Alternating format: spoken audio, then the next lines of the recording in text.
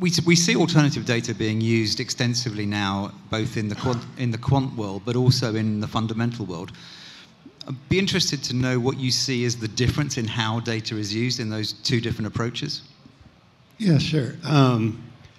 Yeah, so I was fortunate enough to, I ran Majestic Research, which was the first sort of alternative data-based research firm, and we had a number of both discretionary and quant clients.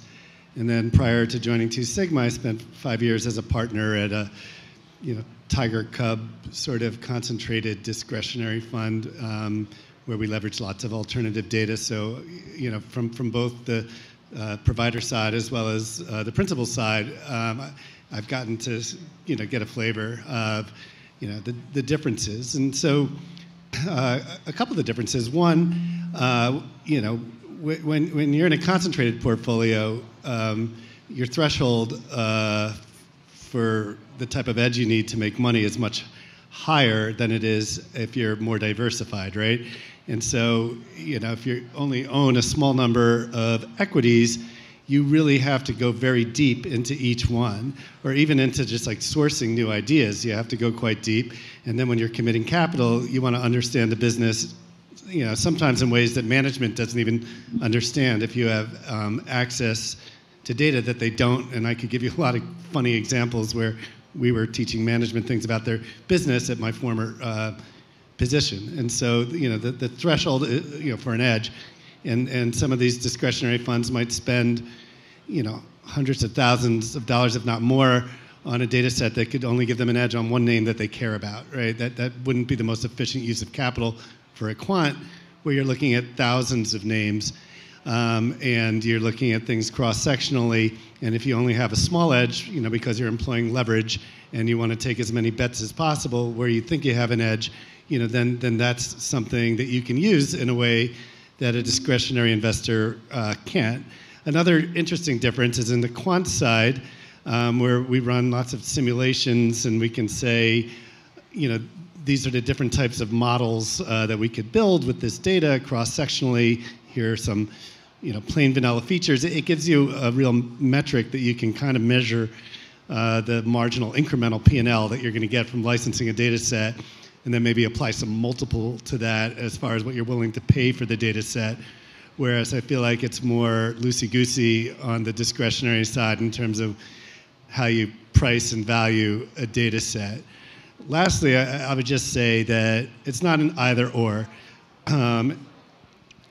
Most quants, including at Two Sigma, if you look at our job board, you'll see a lot of job applications for people who have a background in the discretionary side. People with that background will help us think more creatively into the types of features that we can create. What are the important underlying drivers of businesses? And meanwhile, every discretionary shop of consequence, in all likelihood, has a pretty strong data science effort whereby they're hiring quants. Thanks. I'd love to hear some of those stories, Tony, but I won't ask you. As a follow-up question, I mean, you've been in the industry for a long time. What do you think are the most significant changes over the last 10 years that you've seen in alternative data? Yeah, well, I think my colleague said something that my colleague here, my peer, that resonated with me in terms of the difference between nowcasting and forecasting. Like any type of sort of arbitrage strategy, like if I can use credit card data to understand what Starbucks same-store sales are doing, that's different from consensus. Years ago, that's something that you could make a lot of money just trading those types of information arbitrage opportunities. Today, you have to have a certain amount of hubris to think that you're the only one that's going to be able to make money. It's a zero-sum game at a certain point. And so it's really trying to think in a more nuanced way. What are the types of questions you can ask that matter for the future that you can use the alternative data to really get conviction in a strong investment thesis?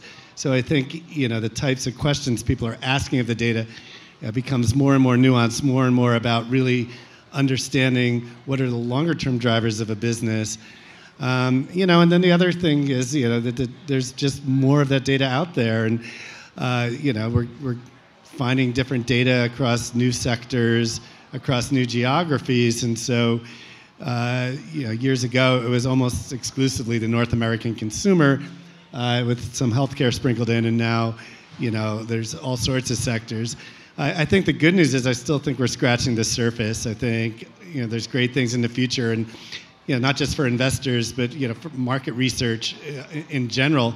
I think it's an industry ripe for disruption, and you see some of the acquisitions that market research companies are making in the alt data space because they see the writing on the wall too, and realize that surveys and focus groups are going to be a much smaller part going forward. So, Dan, you're from the data supply side at S&P. Do you share similar views, or do you see things differently? What do you think's changed in the last 10 years? I definitely, I think Tony touched on a lot of important points there. From the vendor side, I'd say the biggest change we've seen has been in the type of client looking for alternative data. 10 years ago, and to some extent even 5 years ago, it was almost exclusively the sort of data science, quant, investment management, public, usually equities, and North American focused shop, whereas today we're seeing an ever-increasing demand from the fundamental side, from private markets is a big space that's in development, from ex-North America. And as the adoption has gotten broader and the diversity of the base using the alternative data has gotten broader, so has the data itself. The other thing I'll say is, in addition to the increase in breadth, has been the increase in depth. I think probably because some of the early adopters were those quant and data science shops that wanted to place a large number of bets, the content sets that gained traction were content sets that spoke to the whole universe of public equities usually. Now we're seeing more adoption of nuanced data sets that may only inform on, say, 30 names, but it's very deep, industry-rich content. And then the last thing I'll say as far as developments in space, technology. And I know that that's one that we've been hearing for 10 years. Technology is growing so fast, but if you think about it, it's just 25, 30 years ago that we still had clients getting CompuStat data on CD-ROM. We would mail them the CDs at the end of each month. And now we have summer interns in house that are all fluent in PySpark and standing up ML stacks on AWS and using 4 terabytes of data in the cloud, and they're doing it from home on their sofa. I think the implications of that sort of technology development just is still not fully baked in to the industry yet.